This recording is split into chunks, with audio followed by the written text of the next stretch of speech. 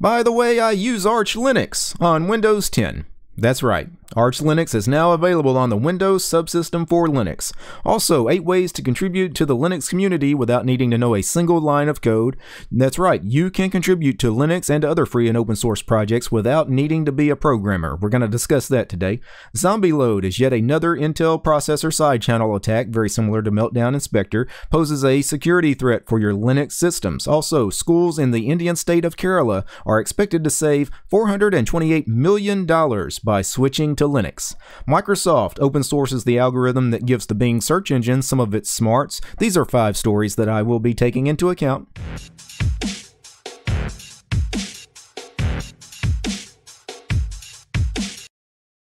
And the first story on the docket tonight is the news that Arch Linux is now available on the Windows subsystem for Linux. So that's right, you can use Arch Linux on Windows 10. So this story, there's a million articles about Arch Linux coming to the Windows subsystem for Linux, but I wanted to use this article today. It's very short and to the point, but I'm going to take issues with the author here, Brian Fagioli, and some of what he wrote here, which is why I picked this particular article from Beta News. And as always, I'm going to link to all the articles I discuss on the show today in the show description. By the way, I use Arch Linux on Windows 10. I'm going to briefly read the first paragraph here that he writes, and you will be able to tell why I'm going to take some offense, basically, to what he writes. Quote, Arch Linux, the distribution with the most pretentious user base. If you aren't familiar with Arch, please know it is a very good operating system that is unnecessarily difficult to set up. As a result, the ones who are successful and end up using the distro are often quite full of themselves. Alright, so Brian Fagioli here, I guess, is not a fan of Arch, or at least he doesn't really like, I guess, the Arch install process. I'm not sure why he says the Arch install process is unnecessarily difficult to set up. It's a command line install. It's a very quick command line install. You can be done in 20 minutes if you kind of follow the directions in the wiki. The wiki is a one-page install. I mean, it's one page. You only have to scroll down, I think, one time in your web browser. Very short installation instructions. It's not any more difficult to set up than most other minimal command line installs or server installs. If you've ever installed a server Linux distribution, you know, Ubuntu server or a Debian or a CentOS server or what have you.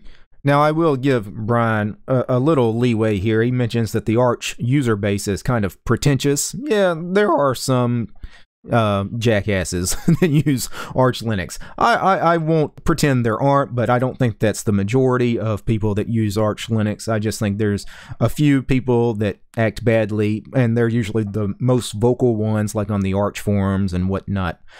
He mentions, yeah, just because you were successful in installing Arch, you feel full of yourself.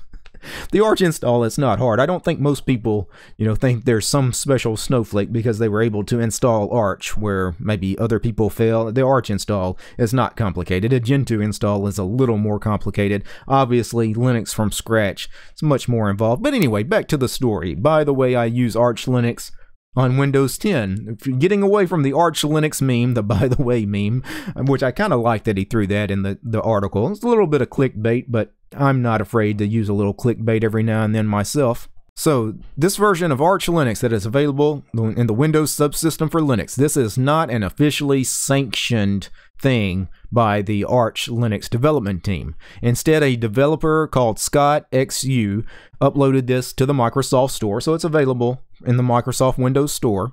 In other words, it's not actually clear if the Arch developers are cool with this. I don't know if the Arch developers may take issue with this. They could eventually, I guess, request Microsoft remove it from the store. Maybe there's copyright issues. I don't know. But for now, anyway, Arch Linux is available on the Windows subsystem for Linux. As long as you are on the Windows 10 Creators Update or a newer version, you can download and install the Windows subsystem for Linux version of Arch. And he gives a link here, Brian does, in the article. He mentions, though, you may want to act fast and get it ASAP just in case Arch Linux does disappear from the Microsoft Store. And the second story on the docket tonight, 8 ways to contribute to the Linux community without knowing a single line of code. So this story comes from Jason Evangelo over at Forbes.com. You guys know Jason Evangelo has been doing some great coverage of Linux over at the Forbes website. I often cover some of Jason's articles on the Taking Into Account series. So, quote, "Have you ever felt the urge to give back to the Linux community, to help out the developers who spend a significant amount of their typically unpaid free time creating the distro software desktop environment that you enjoy on a daily basis?" So many of you guys, you want to give back to the projects you use on a daily basis. You feel like you owe the developers of that software something, and you probably do. But how do you give back? How do you give back? Well, most people think, well, the obvious thing to do is to contribute code, is to help them with their project, with the programming. But most of us that use desktop Linux are not programmers. What do we do then? How do we give back to the projects that we use, that we know, that we love? Number one that Jason mentions here is marketing and advocacy. So, Linux marketing sucks. We know that. There is no real marketing done to promote Linux on the desktop. There never has. There probably never will be, because desktop Linux distributions are pretty much all community projects.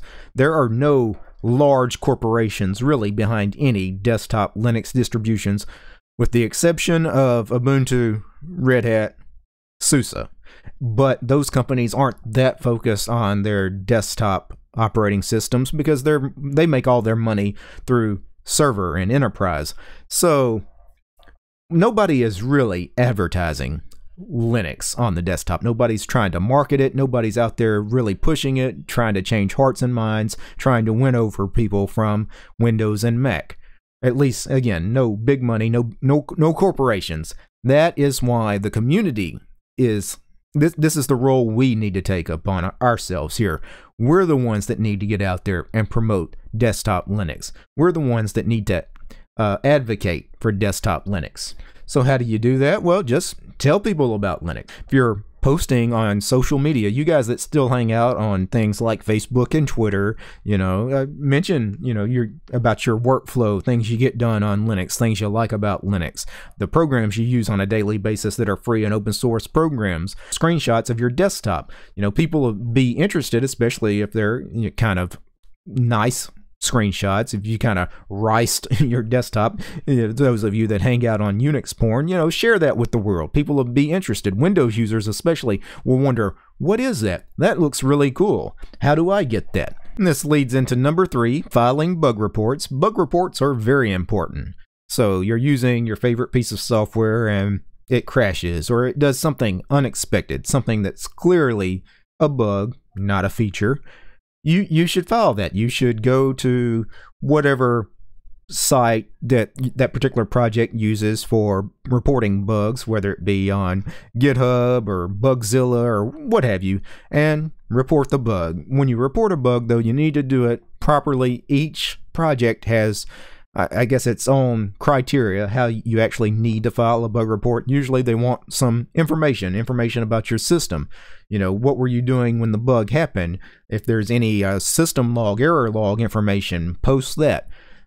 If you have no idea exactly how you're supposed to report a bug, that's fine too. Go to, again, GitHub or wherever you're posting this bug and just let them know, hey, I think I found this bug in your software. Not exactly sure how I need to report it. What do you need from me?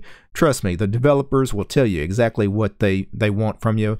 That way they have all the information they need so they can go back, hopefully, and replicate the bug for themselves. That way they can see it in action and then hopefully fix the problem. Number 4, documentation. Documentation used to be, it seemed like documentation was the number one way people recommended you to contribute to a project if you weren't a programmer. If you didn't know any coding, the next thing somebody says is, well, just contribute documentation. Documentation is a great way to contribute, but unless you're an expert with that distro or that program, that piece of software you're using, you may or may not want to just jump into documentation because, documentation, good documentation expects detailed instructions for exactly how to do everything or whatever it is the topic you're covering. So you do actually need to have some experience with what you're talking about if you're going to do documentation. But documentation is a good way to contribute if you have the skills and you're not a programmer. Number 5, community questions and support. Now, this is just supporting the project through forums, IRC channels, giving support to new users, like on a Linux distro support channel. I can't get XYZ Ubuntu installed.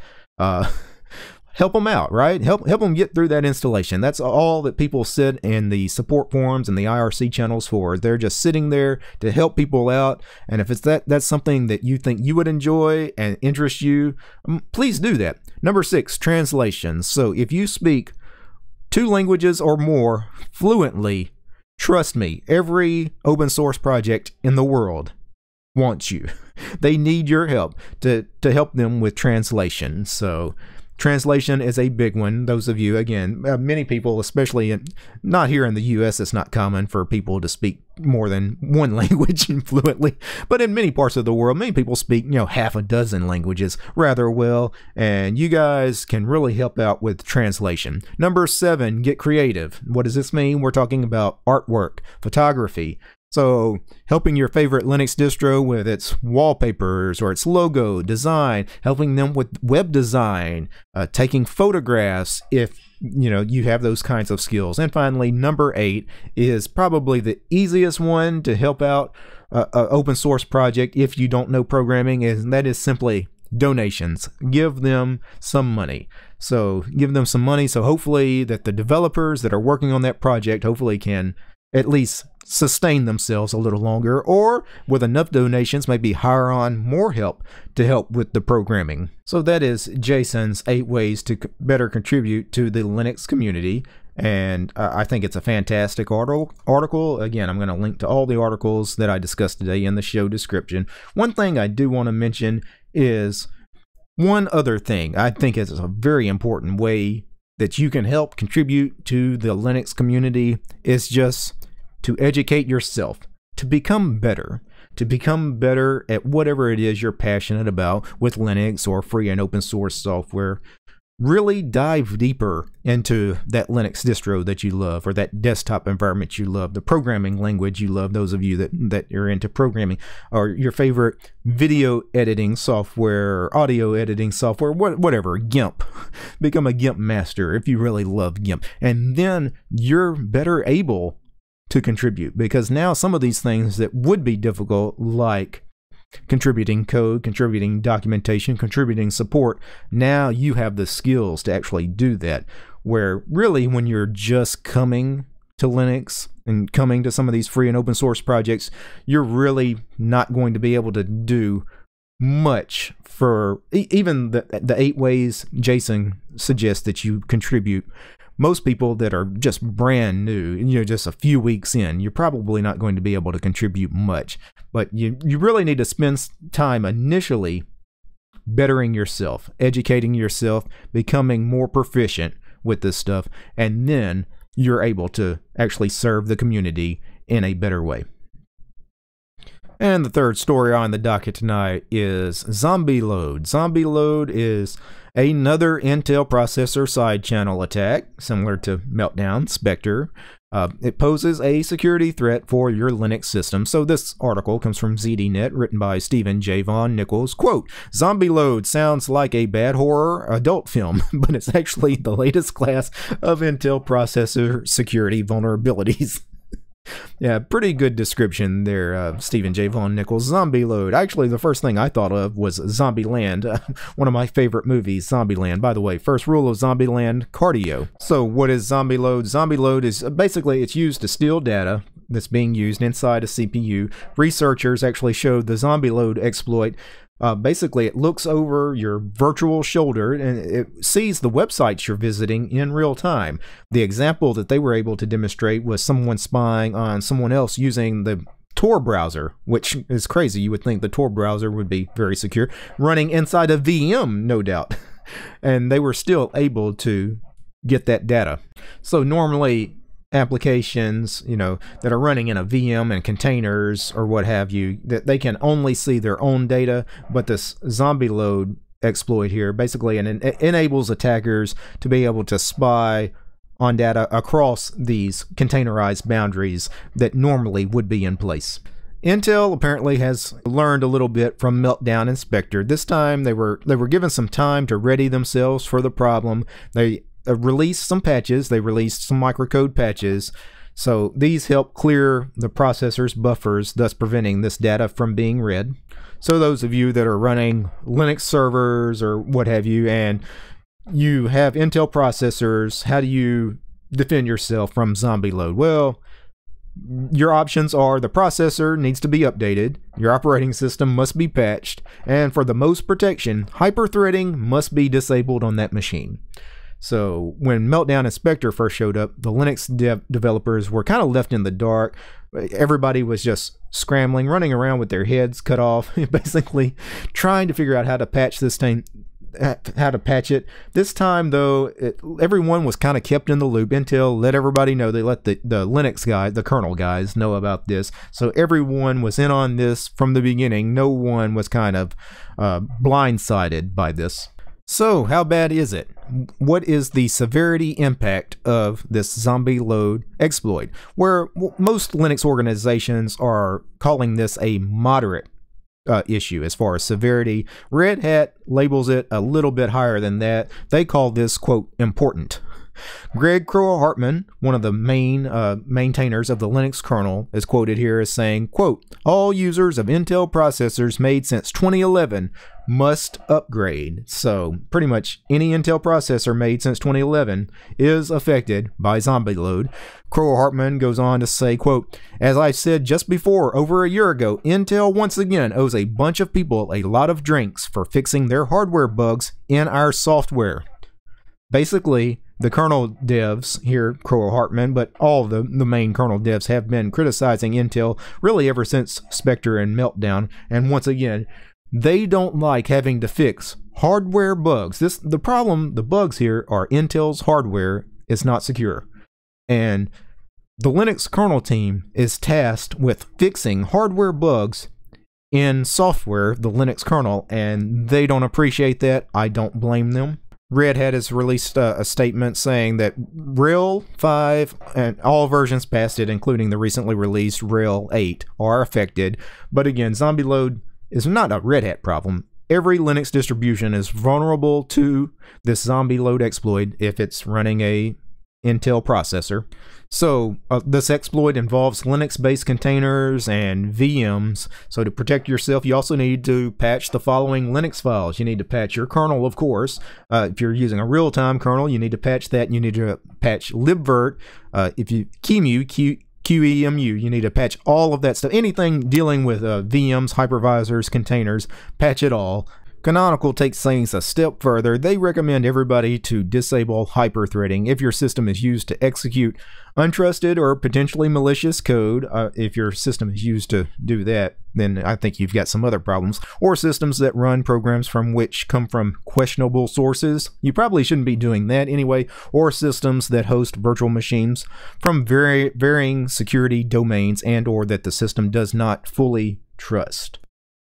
And the fourth story on the docket tonight is the Indian state of Kerala saves over $428 million by switching its computers to Linux. So this story comes from It's FOSS. So, the southern Indian state of Kerala is known for its beautiful backwaters, but it's also known for something else, its education policy. Apparently, Kerala is the first 100% literate Indian state, and it's made IT classes mandatory in its schools since 2003. So this has been going on for some time, and around 2005 they started adopting free and open source software really wherever they could. And it's kind of been their long-term plan, basically to get rid of proprietary software from their educational system and move to free and open source solutions. The plan has been successful. As a result, the state of Kerala has claimed to save around $50 million per year in licensing costs, really in 2015. Now here in 2019, they're expanding their open source mission even further. They plan to switch over 200,000 school computers, which will save them around $428 million in the process. Also, they are training teachers. They're going to train over 150,000 primary education teachers. They will be trained to use educational software that runs on Linux, and they will be trained on basically how to use this software and how to teach it to children. So 200,000 computers switching from proprietary software to Linux and free and open source software. What does this equate to per computer? Well, each computer, had they went with the standard proprietary solutions that you typically would, each computer would have cost over $2,200 in licensing fees had they gone the proprietary route. Instead, they're going, of course, with free and open source software. They basically have created their own Linux distribution that they're calling IT at School GNU/Linux. It will be based on Ubuntu 18.04, the LTS version. This custom distribution is going to have several free and open source applications customized for the state school curriculum. So this is just another story of some large educational system or government agency or what have you, switching away from proprietary operating systems to Linux, switching away from proprietary software over to free and open source solutions. We see this all the time. It's not just Kerala in India. Because they've been successful, some of their neighboring Indian states are also taking a look at switching to free and open source solutions. But you see this worldwide. You see this in other countries. We've seen it recently with the school systems in Pennsylvania here in the U.S. We also had stories about schools in Spain also switching to Linux. So the article here ends with, quote, "Have your schools or institutions opted for Linux or open source software over their proprietary alternatives? How was the response and experience with it?" That's a great question. You guys that are parts of large corporations, institutions, or you're part of an educational system, and basically you guys are forced to run things like Microsoft Windows and proprietary programs like Microsoft Office or what have you, the Adobe suite. Have you ever actually tried to get your institutions over to free and open source software? And if you have, I would love to know what the response to some of that is. It seems to be we're gaining ground, right? There is certainly a movement. I mean, it's always been a movement. The free and open source software movements have been going strong for a couple of decades, but now we're really gaining steam. And I wonder if more and more corporate leaders are now willing to actually contemplate maybe making the switch. I don't know. And the fifth and final story on the docket tonight. Microsoft is open sourcing their algorithm that gives Bing some of its smart properties.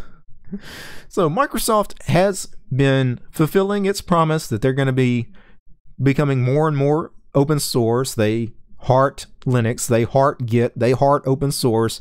Microsoft has really been touting that they're all in on open source, and this is once again just another bit of evidence that suggests that they are actually serious about this. So the Bing search engine, when you ask the Bing search engine a question such as how tall is the tower in Paris, the Eiffel Tower, and it knows exactly what you're talking about. It knows that the tower you're talking about is the Eiffel Tower, and of course it's going to spit out an answer. It's going to give you the height. How does it do that? Well, of course there's an algorithm that controls that, and Microsoft's about to put it out there in the public space. They're about to open source this particular algorithm. They're going to license it under a free license. I think they're going to license it under the MIT license, which is the license that they typically release things, some of their open source stuff. I know they're I think VS Code, at least when you go to their GitHub page, the code sitting at GitHub is licensed under the MIT license. I don't think any prepackaged binaries of VS Code are open source, but most of what they're releasing now is open sourced and usually under the MIT license. I think they released the calculator code also under the MIT license. The MIT license is a very permissive license. It's not like the GPL. There's no copyleft principle to it. So unfortunately, people can take that code and repackage it, slap a proprietary license on it, and redistribute it, where something like the GPL, of course, prevents people from doing that. part of the reason why I like the GPL, but some people don't like the GPL for that aspect. They see it as a little too restrictive. They want people to be able to take, I guess, their open source code and slap a proprietary license on it, make it closed source. Hey, different strokes for different folks. We'll do a discussion on free licenses at some point on the channel. So how is Bing able to answer these questions, especially when they're not all that specific, like how tall is that tower in Paris? We didn't even tell it was the Eiffel Tower. It does this through the use of machine learning. Basically, it kind of figures out that the Eiffel Tower is the tower in question, because when you search for, quote, how tall is the tower in Paris, it will be near pages talking about towers, talking about Paris, talking about how tall things are. Most of those pages are going to involve the Eiffel Tower, so it kind of figures it out, right? The article talks about Microsoft CEO Satya Nadella. He's spoken in the past, or actually on a number of different occasions, on his desire to, quote, democratize AI and make it available to everyone. You know, not just have a centralized, specialized tool for all of this stuff. Basically, open source, right? It's Satya Nadella. He has really been promoting open source. He talks about open source a lot, and Microsoft, the company, they're open sourcing more stuff. Is the Bing algorithm, is this really an important thing? Probably not. I didn't think open sourcing the Windows calculator wasn't that big of a deal. I mean, these are small contributions to the community, but they do matter, right? It's the optics of it. You see Microsoft actually putting stuff out there, slapping a free license on it, putting it on GitHub, making the code available. That stuff does matter. There's small steps, but again, Microsoft is starting to win me over a little bit, or at least changing my mind. I don't see them in the same light that I saw them a decade ago. And that was the fifth and final story on the docket tonight. This was Taking Into Account episode 42. I try to release a new episode of Taking Into Account sometime every Thursday, so Taking Into Account episode 43 hopefully will be released sometime next Thursday. Before I go, as always, I like to read some viewer questions or comments. Most of the time, I typically get them from over on Mastodon. So recently, I made a video about software bloat, about modern software. Most modern software is just bloated, and especially I railed against the modern web. The modern web, I called the modern web a dumpster fire. I called modern web browsers extremely bloated.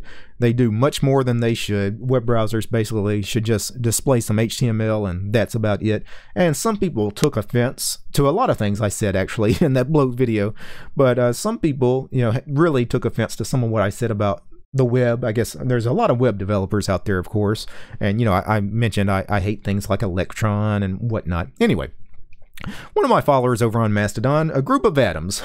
I hope you don't mind me sharing your name here, but you posted it publicly on Mastodon. This wasn't a private message. His response to me is, yes, Electron is evil, but I disagree with calling modern browsers bloated. It is just that the web became the universal application. It needs to be a platform that can run a full office suite, multimedia platform, modern 3D game engines, etc. You could be running Lynx or Dillo. I guess, you know, Lynx is a terminal web browser. I do use this sometimes, but very few users would choose to give up the rich modern web. Yeah, he actually makes some good points here. So he's right. The web has become this universal application. It's no longer about just reading web pages, right? It's no longer about displaying some text or even watching a video. Now it's this complete multimedia platform. People are streaming games over the web.